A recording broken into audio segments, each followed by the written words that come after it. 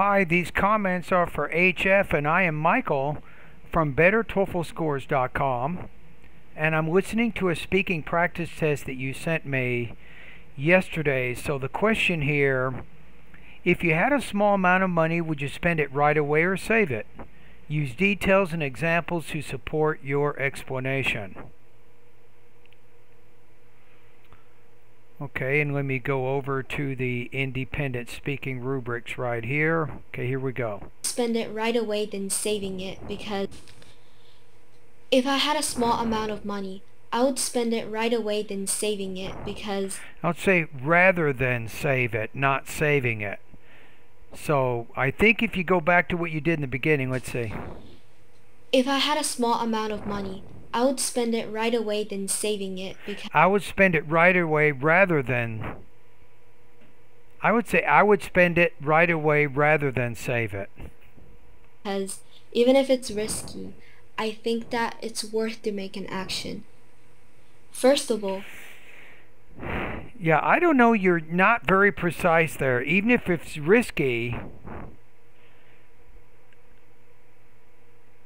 I would spend the money right now or something. even if I save it for later, I don't know for sure that I'm gonna be successful in the future, so my future isn't promised.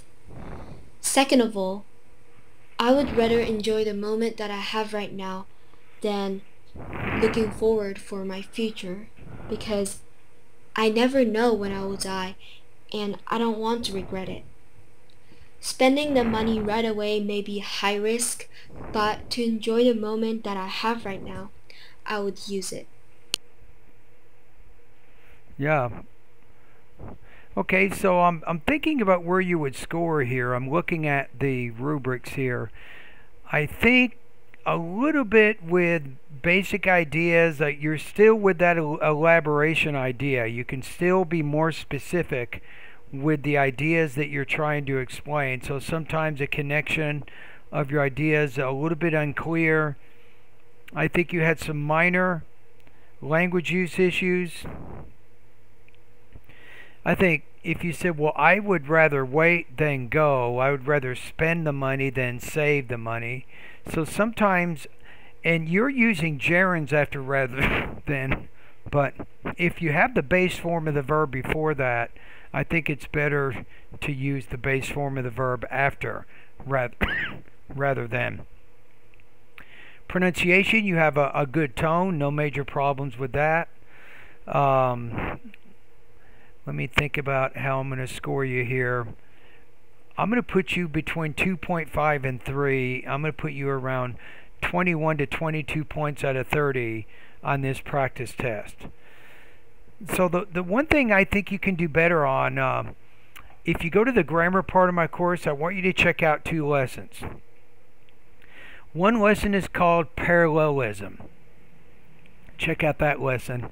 Another lesson is called gerunds and infinitives. You can study that one also. And then to help you with, let me think about it. Okay, maybe delivery. I'm thinking you can probably study a little bit of intonation, pronunciation lessons 36 through 40. That might be a good area for you to look at right now. And to help you with your topic development, I think I recommended this before, but go to Better TOEFL Scores, go over that specific lesson. It's called TOEFL or LAX TOEFL Speaking Elaboration. That's the title of the lesson. You can find that over at BetterTOEFLScores.com. And thank you for doing this practice test.